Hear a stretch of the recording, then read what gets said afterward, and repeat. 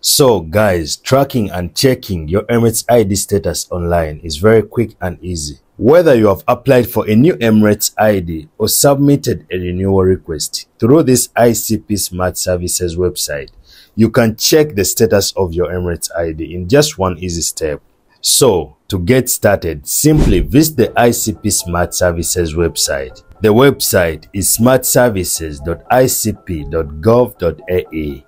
Once you open this website, you can conduct a quick search here using your request number, your PRAN number, or your Emirates ID number. But if you want a deep search, navigate down here where you see this section that says Public Service. Tap on it, then go ahead and tap on Application Tracking. So, here on your ID tracking page, enter your request number.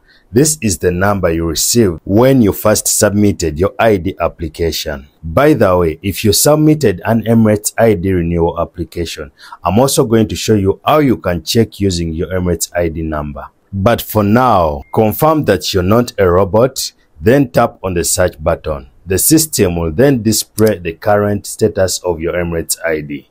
To use your Emirates ID number to check the status of your Emirates ID, use the ICP Smart Services website link that I put in the description of this video. This link will take you directly to the ID status checking page.